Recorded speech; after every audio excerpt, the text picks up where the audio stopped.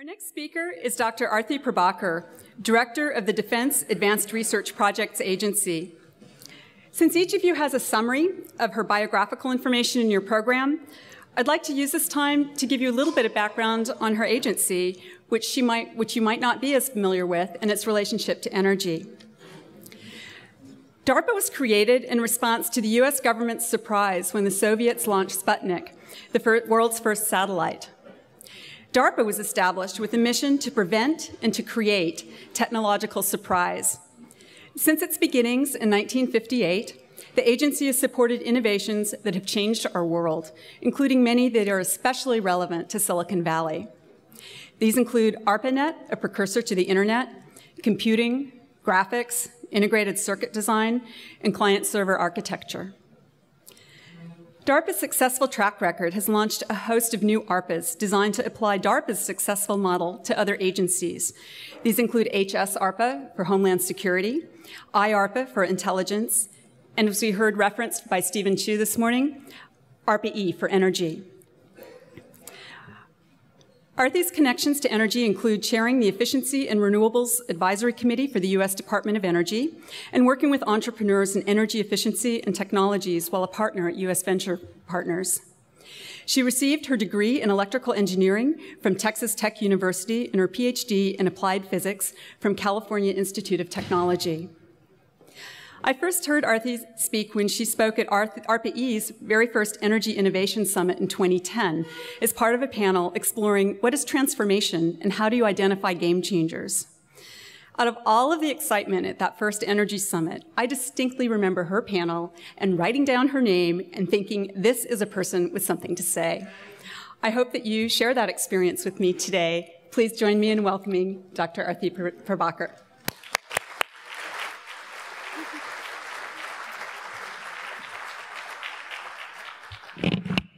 Thank you so much, Barb.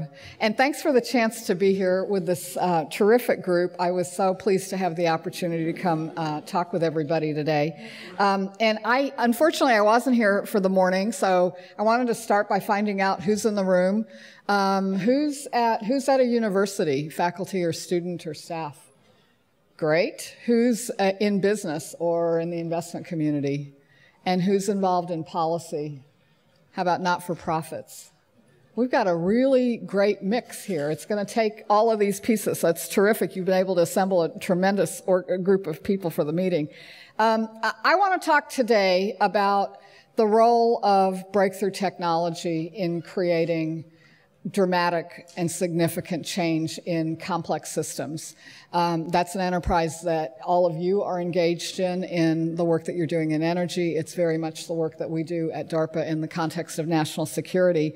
I'm not actually, I should warn you, I'm not going to talk about energy very much today. All of you include a number of experts in this area, and I know you've been hearing from a lot of great leaders in the field. What I really wanted to do was to explore the parallels that I see between the national security enterprise and our energy challenges as a society, to talk a little bit about the role of technology in meeting those challenges, and in particular to explore one piece of the technology landscape, which is the ARPA model, the Advanced Research Projects Agency model that we have at DARPA, but of course is also underway with ARPA-E at the Department of Energy. And you've heard today from some of the authors of ARPA-E, Steve Chu and Jeff Bingaman were two people who played really significant roles in getting ARPA-E off the ground.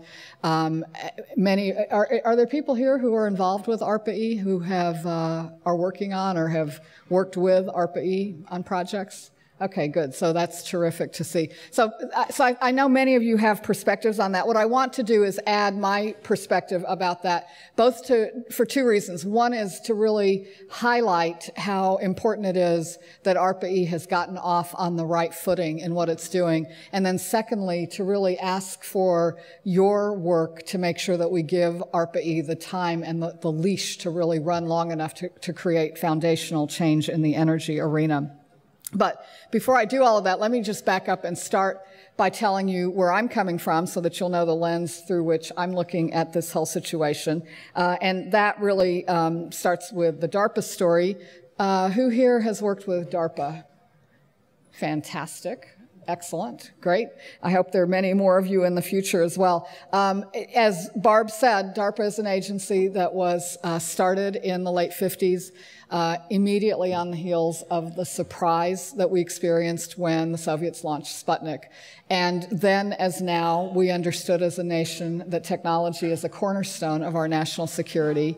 We didn't like being surprised by something as significant as the first satellite being launched. And DARPA was created as a direct consequence of that surprise. So our mission from the beginning has been to prevent that kind of technological surprise. For 55 years, we've been doing that, delivering on that mission by creating some surprises of our own. And today, if you look in many different realms, you can see the impact that DARPA technologies have made. So if you look today in our military, and you consider how our Air Force used stealth technology and precision guidance and navigation to completely, decisively defeat the Iraqi air capabilities in Desert Storm, and then again in Operation Iraqi Freedom. That's one example of how technology led to a decisive, transformative change. If you look today at how our soldiers and SEALs own the night, they prefer to do their business in the night because infrared night vision has given them a part of the spectrum that their adversaries simply can't operate in, and it gives them a kind of dominance that is unparalleled. And so those are some military examples, but of course in our everyday lives, it's really hard to overstate the number of ways in which the internet and GPS technologies, advanced materials like composites, advanced semiconductors like RF and MEMS devices, all of these components and technology capabilities have seeped into our way of living. It's how we connect. It's how we work. It's in some senses, it's shifting our entire society and our behaviors.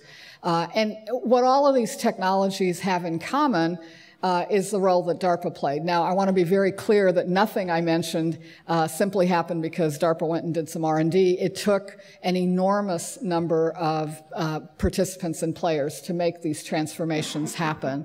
Almost every one of these stories traces back to the role of universities. Almost always universities were at the genesis of these new technology capabilities. And then, of course, it took companies large and small. For the military capabilities, it took the science and technology enterprise across the services, and ultimately it took our warfighters to take those technologies and to turn them into real capability. And then similarly, for the technologies that were commercialized, it took entrepreneurs and companies, new companies, old companies finding new markets, investors behind all of that. All of that private capital and investment was completely critical to achieving these phenomenal transformative technologies. But in every one of these cases, DARPA's role was to make the pivotal early investments that changed what was possible and that allowed for a big step forward in capabilities. And that's been our mission from the beginning. It's still our mission today. I think it's also worth noting, and just to have a little bit of context, that DARPA's budget for many, many years, for decades, has been a small but consistent percentage of the investment that we make as a nation in R&D for national security. So today we're about 5% of what the federal government invests in R&D for defense. That R&D investment for defense is about half of federal investment overall in R&D. And that federal investment in national security R&D is only about 1/7 of what the nation invests, public and private together, in R&D. So when you think in that context, we're a very small piece of this much larger ecosystem. Our resources are adequate for our mission. This year, even post-sequestration, we're at about $2.5 billion. And that steady commitment to this small slice has been essential for us to be able to do our work.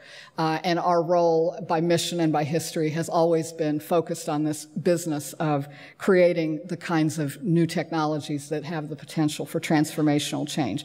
So we'll talk a little bit more about that as an essential part of the puzzle. But I really wanted to just start by disclosing my biases and sharing with you the lens through which I'm thinking about the issues I want to talk about today. And that lens really is this notion that a well-placed investment in breakthrough technologies can end up having nonlinear effects on major societal challenges. So let's talk about a couple of those major societal challenges. I want to start with the big picture of energy and national security, and I think they actually share some interesting and, in some senses, some daunting characteristics. Energy, of course, you all live this and you're driving it today. Where are we and where do we need to be? So the good news, of course, with energy is that it's relatively cheap and abundant.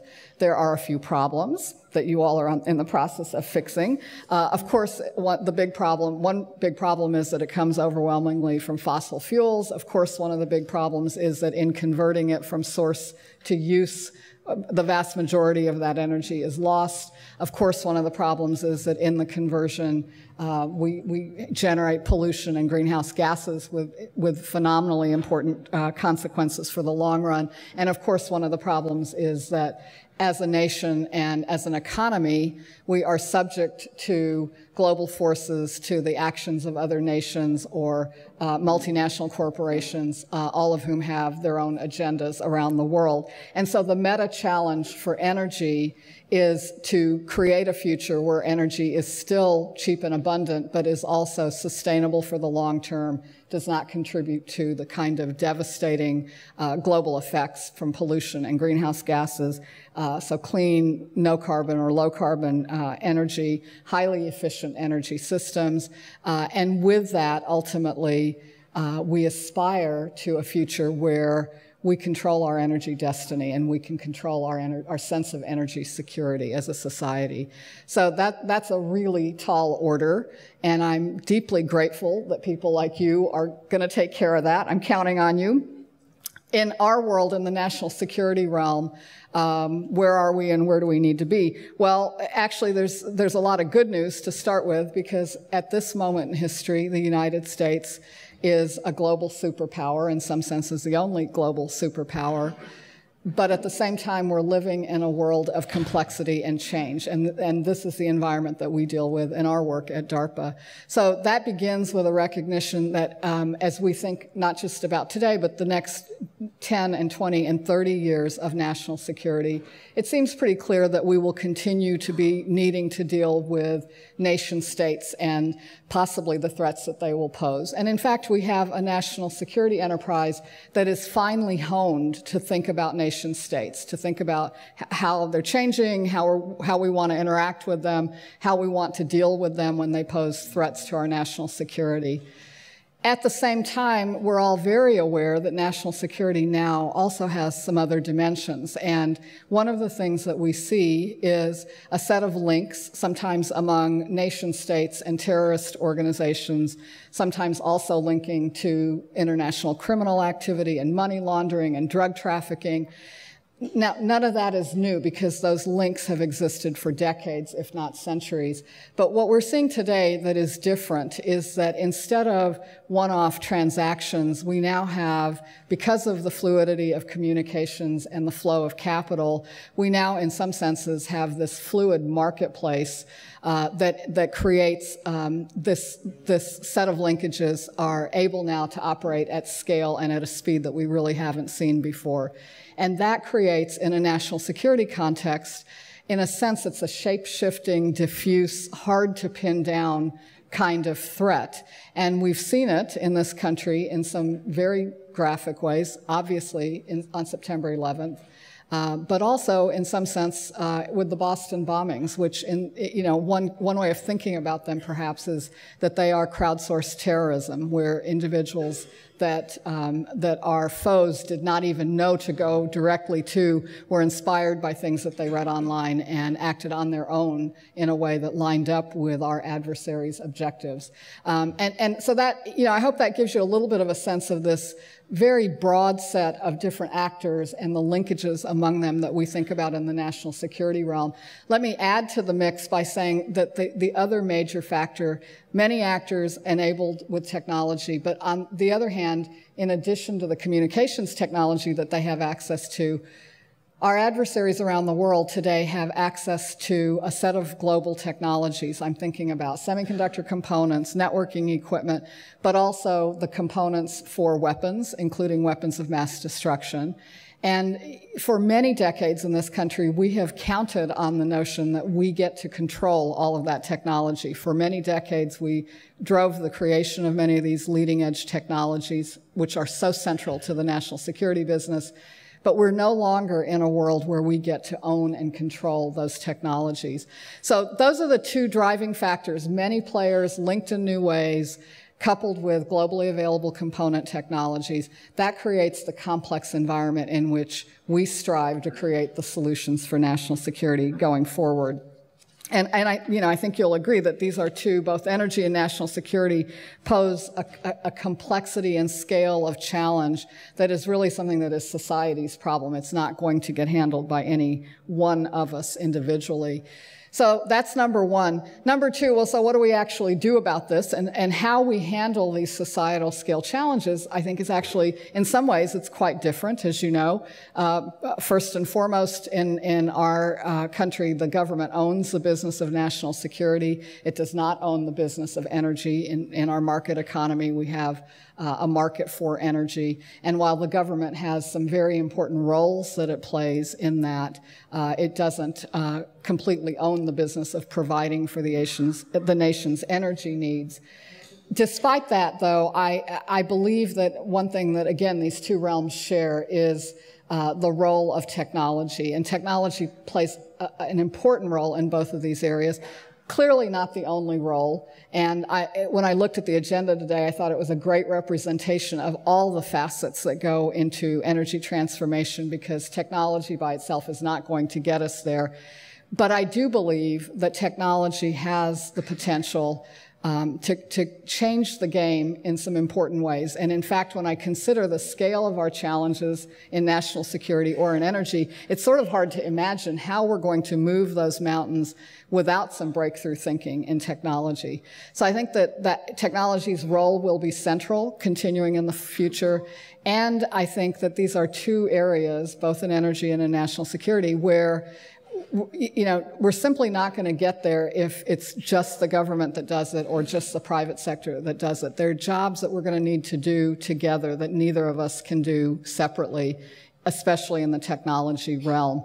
And that's a good backdrop to talk a little bit about the ARPA part of the technology system. Even within the technology realm, this isn't, as I mentioned, in DARPA's case, but also in ARPA-E's case, this component of the technology system is not the largest. It's not it's not the overwhelming majority. It's a little piece of a much larger ecosystem, but it's important because of its ability to change the game. And I really want to talk a little bit about how we in ARPA-E are approaching that, and then try to focus in the end on some of the core elements that will be necessary, I think, for both us and ARPA-E to survive and thrive and meet our missions in the future. So now, of course, ARPA-E's mission is around energy, but in true ARPA fashion, they think in terms of technological surprise.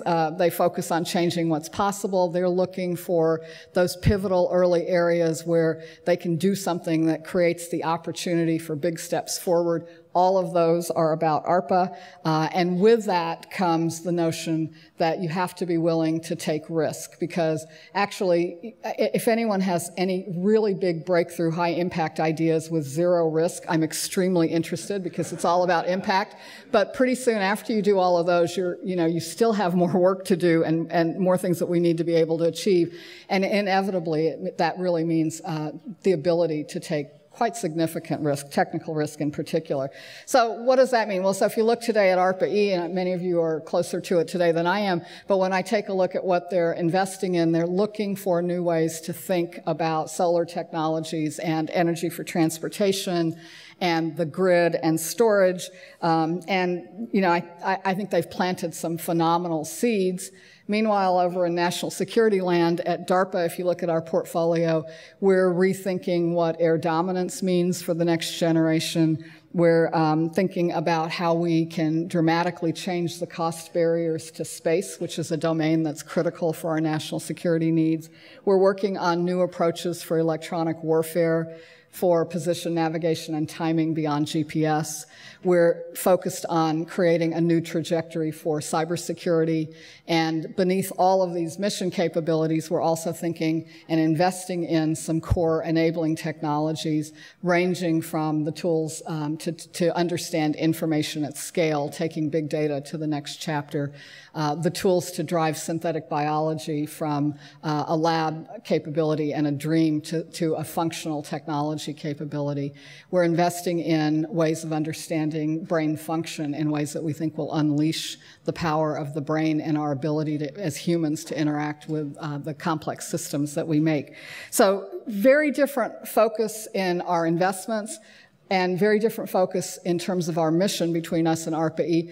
In time, I'm sure there will be times when we connect and overlap. We stay in touch with our colleagues at ARPA-E, and we just had a great meeting with a group of people from ARPA-E where we were catching up both about programs but also about how we do business.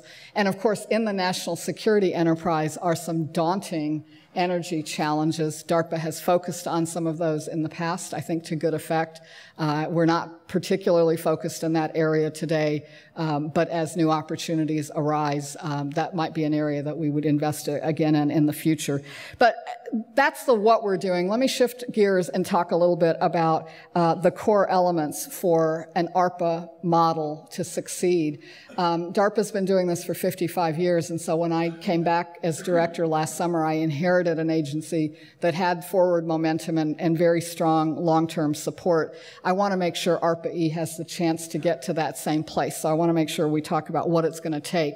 And let me talk about two different aspects of what really makes the ARPA model work. A lot has been written and said on this topic, but I'm going to focus on two particular topics. One is people and one is time. The first part of the people story begins with the notion that in the ARPA business model, we know how to tap a very broad technology community.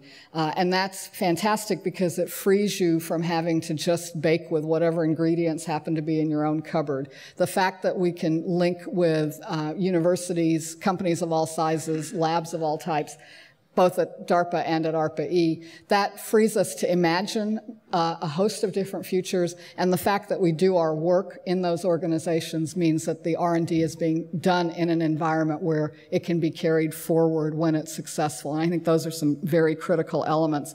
The other half of the people equation has to do with the people inside of our ARPA organizations.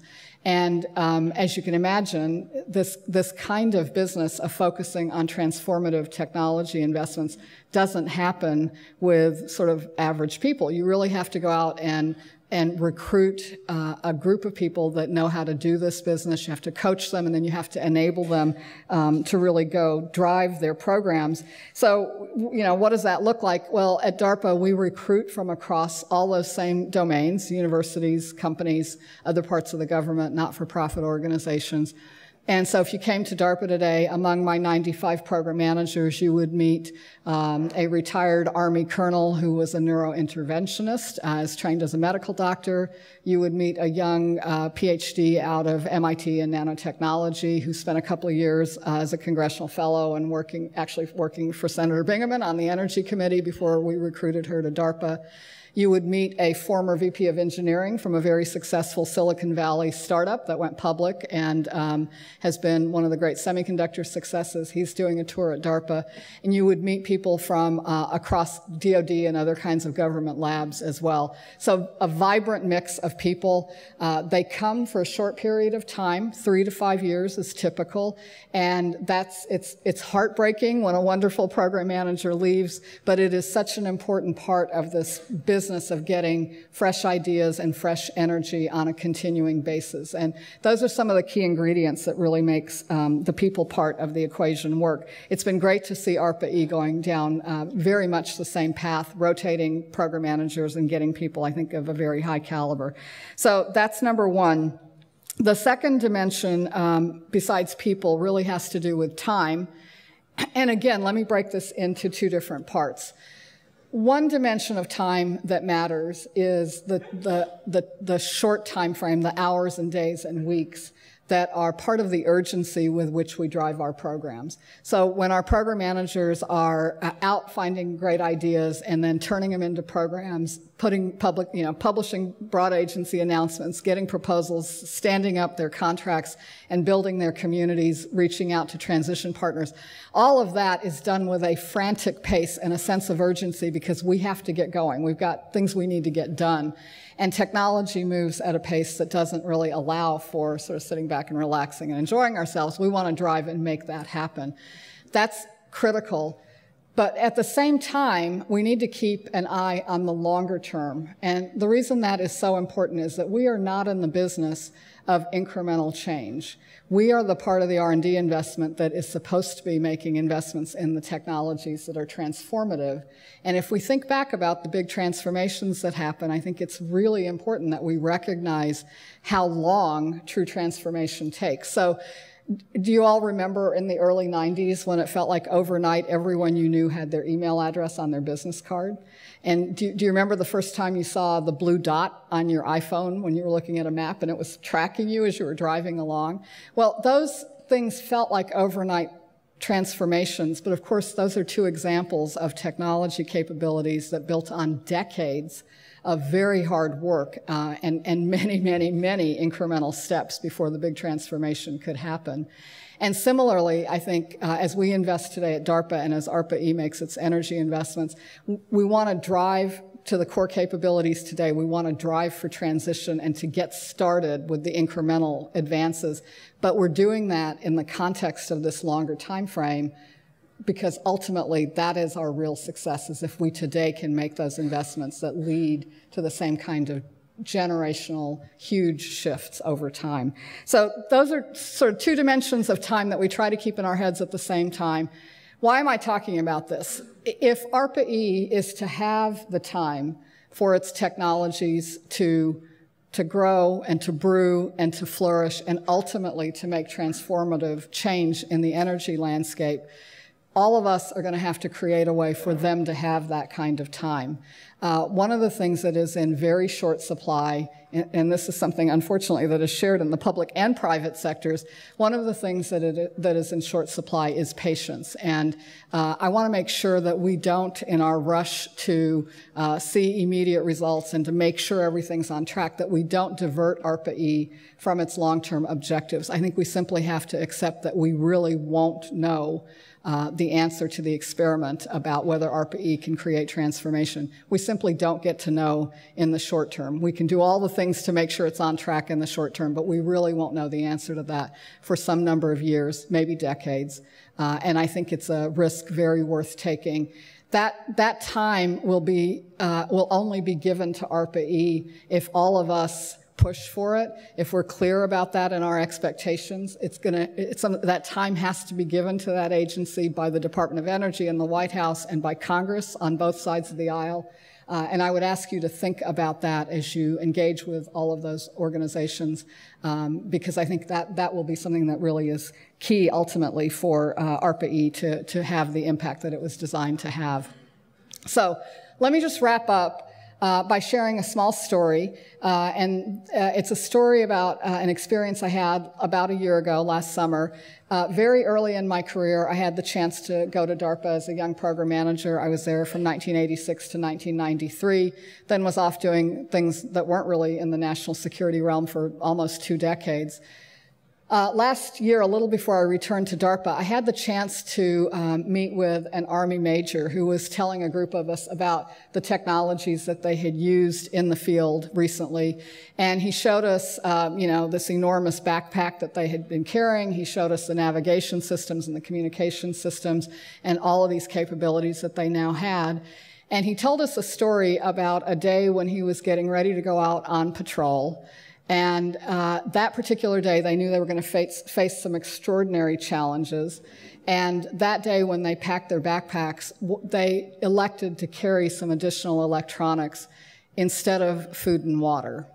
And when he said that, in that moment, 7 years of hard work that I had done at DARPA 2 decades earlier, working on advanced electronics that I hoped would one day help our soldiers, all that 7 years of work immediately became completely worthwhile because I had gotten to be part of something that he valued more than food and water when he had to go out on a mission. And I think about that today in the work that we're doing at DARPA. That's very much what I want for the investments that we're making today, is that in the future we look back and we realize that, yes, some of the things that we invested in really did create that kind of transformational change. And that's actually what I really want to see for all of you in the energy world as well. I hope that there's a future where you're sitting and talking and we're in a world with sustainable, clean, abundant, efficiently used energy, and you can look back and reflect on the transformative work that you did through technology and through other activities that put us on that right path. So I want to thank you again for what you're doing in energy, and I look forward to that clean energy future with you. Thanks so much, and I'm very happy to take questions and comments. Thank you, Arati. I've got a few questions that I'll tee things up with, and then we'll open it up to the general audience. There will be microphones that will circulate, and we'll have about 15 minutes of Q&A for that, so be thinking of your questions. So as this audience knows, DARPA spawned a lot of copycats, the HS-ARPA, IARPA, ARPA-E, trying to copy your model. And some of these organizations operate more like DARPA and some less. And I just wondered, you talked a lot about ARPA-E. Have they gotten the model right? And what, if anything, do you do to kind of help them make it work? Well, first of all, it's been, I think it's very flattering that people have tried to replicate the DARPA model. And you're right, different organizations have implemented it in different ways, and so some are a little bit closer to what, to how we operate as an ARPA organization. ARPA-E in particular, I think, starting from the point of the legislation and then going through the way it was stood up by the department and Arun Majumdar as the first director, the early people. I know Mark Hartney's here, he was one of the first program directors. That group of people that helped stand it up really got it off on the right footing, and I think they were quite thoughtful about what was different about the energy mission, but where the ARPA model had worked and could be adopted. So I give them enormous credit for having been so thoughtful in the design. We occasionally will have technical conversations when there are areas of overlapping interest, but as I mentioned, we've also recently sat down with the folks at ARPA-E just to talk about how we do business and to compare notes, and that was a lot of fun for me. I knew ARPA-E because I'd had a chance to work with them over the last few years and just had interacted a little bit with them. But a number of my colleagues at DARPA had not seen ARPA-E, and not surprisingly, a lot of people at DARPA are a little suspicious when someone else tries to go do this ARPA thing. And part of the fun for me was to see the excitement in the folks at DARPA when they heard how ARPA-E was doing their business. And a lot of people afterwards said, that's great, they're really, they're doing the ARPA model. So I think it's a good relationship. How do you sustain that? It's one thing to get off on the right foot, and it's another to stay innovative over a long period of time, and DARPA's managed that. How easy will it be for an organization like ARPA-E to continue that? Well, again, I think for ARPA-E, I think it really comes down to continuing to maintain the confidence of all the people who need to support it in the department, in the administration, in Congress. But at the end of the day, that really means, it really means the whole community, because this is the group that has to speak for that to be possible.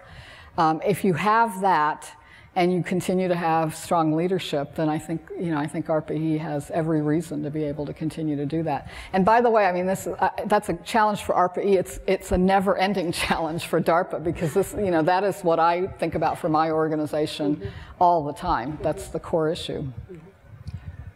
Where does DARPA get its ideas? It's one thing to have a system for getting good research done, but it's another to actually know what research should be done. How do you think about that? We think about we think about getting new ideas from a lot of different sources. First of all, we think about the work we do as a portfolio, and so there isn't any one particular technical area or one particular stage of R&D. I want to make sure I have a balanced and diverse portfolio, from basic research to things that might be prototypes for acquisition programs in DoD. And across that spectrum, at the end of the day at DARPA, ideas come from program managers, and it's a very bottoms-up process. We talk as a group about some of the things I talked about here today. Where's national security going? What do we need to be, what's the context for our work? But after that, I really rely on my program managers, because they are the ones who are out in contact with the world. They talk to the technical community. They find out what military needs and issues people already can see or are worrying about for the future. And they take all those inputs, and great program managers synthesize a vision for a program that often it's actually something that, even though it's inspired by the technical community, more than once when the announcement comes out, that same technical community says, "Are you kidding? That's impossible," because it's such, it's something that's a little beyond what everyone currently is seeing. But then more than once, that same technical community goes and makes it happen, and in the process, they become a community that's capable of carrying things forward. So, we need to make sure we keep building an environment where that kind of organic innovation process can flourish. Well, our scientists have a word for that. We've heard the phrase DARPA hard. So it's when you roll your eyes and say it's impossible, but somehow it does happen. Yes, yeah. Well, yeah, sometimes DARPA hard is impossible, but it's okay if that happens sometimes too. So part of what makes DARPA's success so spectacular, it's not just the quality of the research that it sponsors, but the fact that technologies have actually gotten to market. And how does that happen? Because I don't see that as part of DARPA's mission necessarily, but yet it's something that has in fact happened. Right. Yeah, I mean, I think this is a great point, because some of the things that we have done that have made a huge difference for national security are purely military capability. So if you think about stealth technology for aircraft, that's probably not a lot of commercial applications for that. So that got driven, as you might expect, by by DARPA pushing and ultimately the services adopting, and it was really defense contractors by and large who were the participants in taking that forward. But conversely, so many of the other, especially component technologies, so if you look at communications and networking, or you think about advanced semiconductor components, or even some of the materials technologies, very often what has happened is DARPA or other federal investment will make an early stage research investment, but then those technologies go out into the world through commercial paths. So, over the years, DARPA has invested many, many, many dollars at Stanford, and the great thing about Stanford is great research happens. The other great thing that happens is the students graduate and they go out and they go to companies, often they start companies, and that commercialization path, one thing that happens is a huge amount of private investment then starts driving those technologies forward. That's really powerful. And then the circle closes for us when DoD is able to use those technologies that are often at a state far beyond anything we DoD would ever have paid for. Mm-hmm. But because they're commercially available, we get to use them, and we get to ride those technology curves for our mission needs.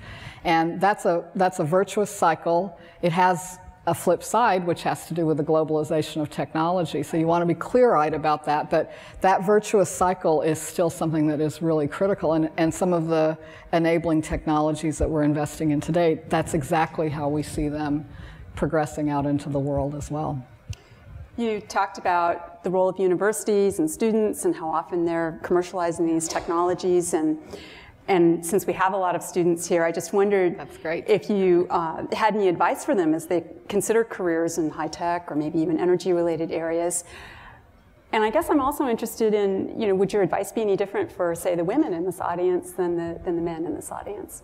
Well, first and foremost, I think students end up driving the areas that they think are the most interesting. And I've watched universities over a few decades moving into areas, in part because students are showing up with a passion for energy or for bioengineering or other fields over the years. So I think the fact that all of you are seeing important challenges and technical opportunities, I think you're going to chart a tremendously interesting course. And, I think career-wise, I don't know, those others of you who have white hair like me might agree that I think for any of you who are starting off, you're gonna try something and it will either work or it won't work. But over time, I hope you will triangulate yourself to a place where what you do that you love to do is what really makes a difference. And when you hit that time, that's just a tremendously productive and happy, usually very happy time in your professional life. So happy journeys. I think it's going to be good. You touched briefly on the idea of energy and national security being tied, and that's a theme that's come out of this conference. Last year we had this former Secretary of Defense, William Perry, talking about exactly that issue, and I'm sure he's going to again today, right? I suspect. That'll be good. Yeah. And we had last year Gary Ruffhead, Chief of Naval Operations, talking about renewable energy and energy efficiency in the Navy. But yet, I guess I'm wondering, energy's had higher and lower priorities within DARPA. You mentioned it's not a high priority now, but I'm wondering how it ties to these security and operational concerns and how it's changed in the past and what it might be in the future. Yeah. I can't predict all the future, but let me tell you what I do know. First, I would completely agree about the links. I mean, first, when we think about national security, I think climate instability is going to continue to be an important driver of our national security landscape, and it's something that, that and our energy relationships around the world, our energy dependencies, are facts of life. So I think that it's part of the national security landscape. On the other end of the spectrum, in military operations, energy plays such an important role, whether it's the weight of the batteries in the backpack I was describing a while ago, or the logistics chain for the massive quantities of fuel that we need. So these are all huge factors, and I think it's really easy to see what the problem is for energy from a national security or defense point of view. That's part of the equation. The other part of the equation for DARPA to make an investment is to find the breakthrough opportunities. And, again, there have been times in the past where I think DARPA's done some really good work in this area. It doesn't happen to be a focus at the moment. That will change at the moment when we have a program manager who's interested in that area and comes across some ideas. And so the door's open, and for people who have interests in that area, I'm always happy to hear about that. DARPA, one of the things that I think is important for us as an agency is there's no area that we are in forever, and so you'll see us move in and out of fields all the time. This is true in many areas, including energy, and so we have been there. I can imagine that we will be there again. Okay. I'd like you to open it up to questions, and it looks like we have one in front here and one in the back. Do you want to wait a minute? We've got a microphone that should be coming. And for everybody, if you could please state your name and affiliation along with your question. I'm Mitzi Worth. I'm with the Naval Postgraduate School. I want to ask about risk. My father was a pioneer at Bell Labs, and when he left, he'd already had 90 patents. And I loved the dial phone because my father had the original push-button patent for the push-button telephone back in 1935. And it took me 30 years before I got one. But I think the nation doesn't understand that if you're doing really breakthrough stuff, and what worries me, if you get concerned that Congress is going to go crazy because you went after stuff and it didn't work. If you're not trying to reach forward, if you're not ever having any mistakes, you're not trying hard enough. Now, how do you educate the country on that?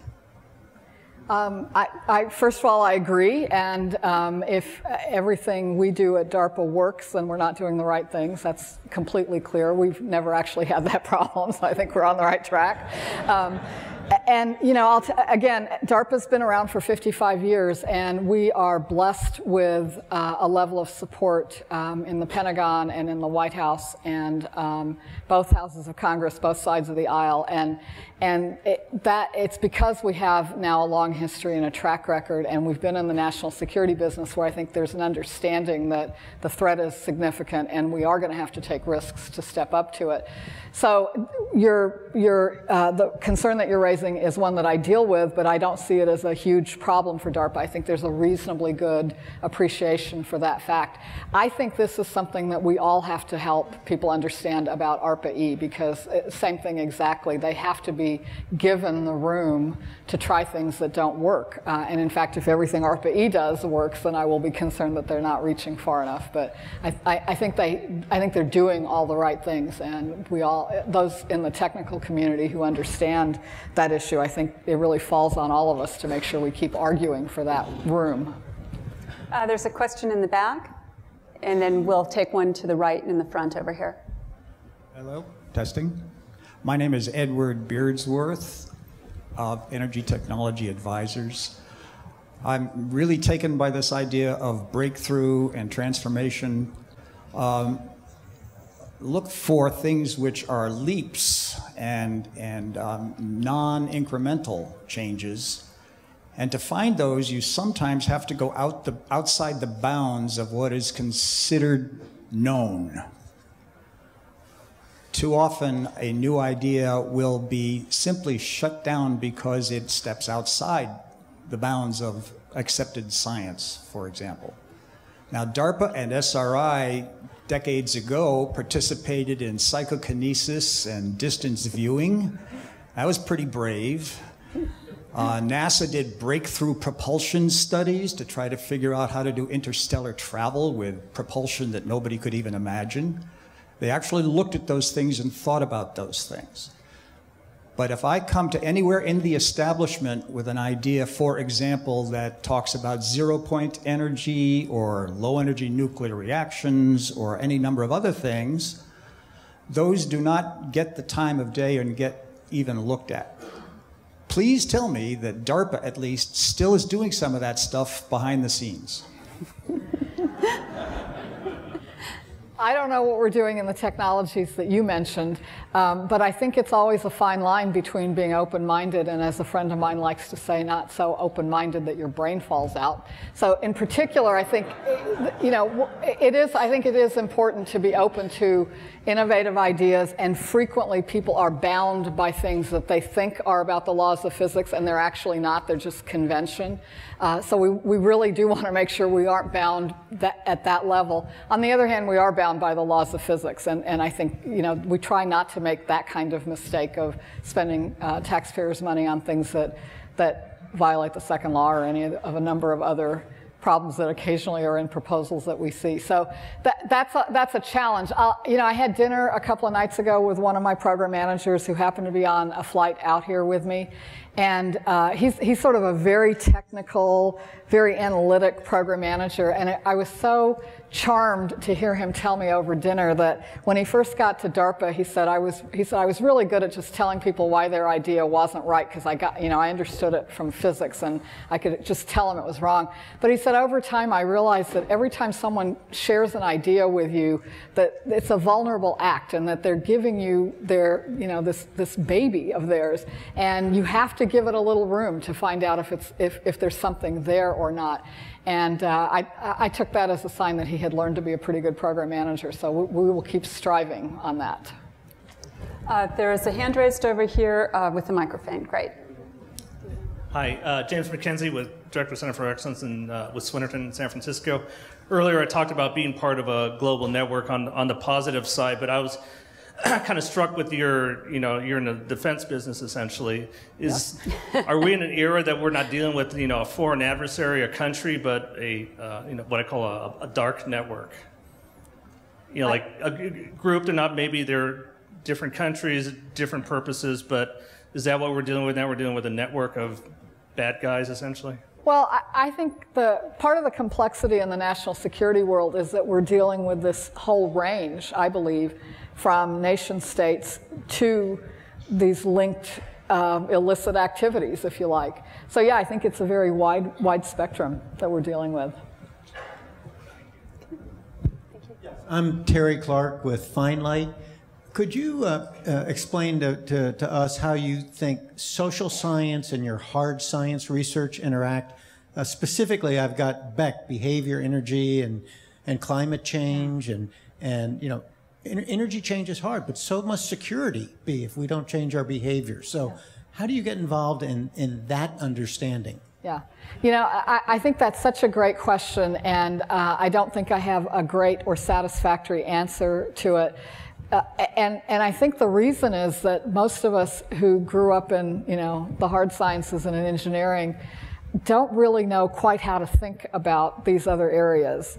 And yet, in your world, in terms of how people use energy, and in my world, in the national security context, at the end of the day, a lot of what the military, every military objective ultimately is about influencing a population.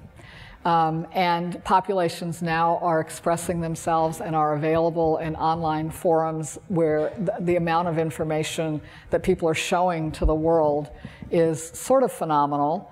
And might be an important part of addressing this amorphous, shape-shifting threat that we're dealing with.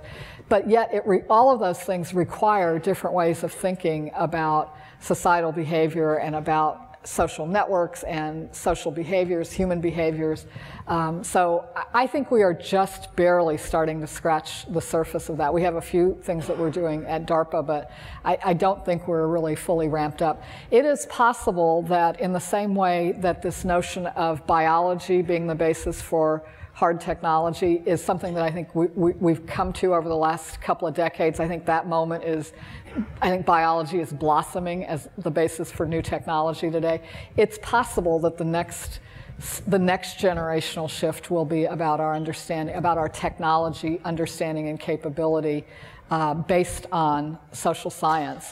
But I don't even think we know how to talk about it quite yet. It's very early from where I sit. Ripu Malhotra with SRI International. I want to talk again about the transformative versus incremental research that you were talking about. In your remarks, you gave wonderful examples about the emails and the blue dot following you on the map, and talked about how many decades of work, hard work that was needed prior to that. Yeah.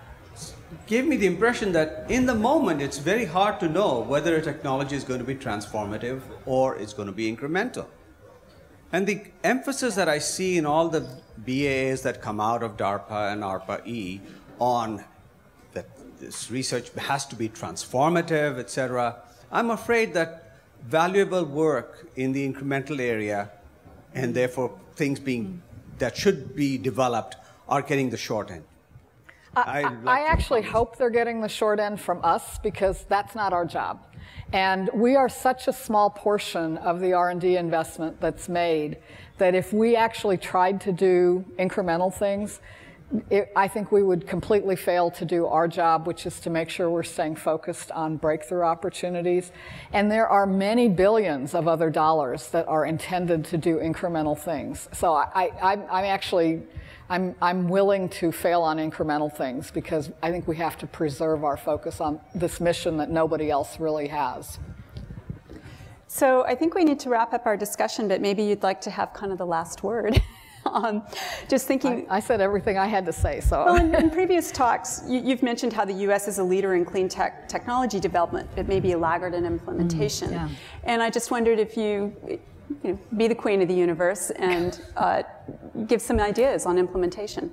Well, that's a great topic. And actually, that's another thing that energy and national security shares. As passionate as I am about the transformative capability of technology, both of these areas are places where what it takes to implement technology at scale is daunting, and often feels like we're not really doing as good a job as we could.